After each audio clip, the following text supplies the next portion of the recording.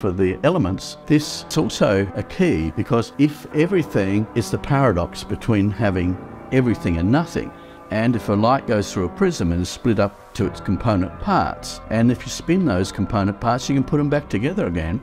If that's the case, and light's frequency, then you can do the same with the elements. You can split them into their different planes. We've plotted the elements here with their monad, diatride, tetrad form, with their frequencies, which are both in sound and color. So you have the do, re, mi, fa, sol, la, ti, do, you have the colors that match those sounds, and you have your great year here, which is 25,920 years, which is the precession of the equinox, which maps out all the star signs. This model brings all those things together. Leo, Cancer, Gemini, these in time periods are again your 2,160. And that's why I said the moon's a timekeeper. Literally, the moon's diameter is the timekeeper for our zodiac signs.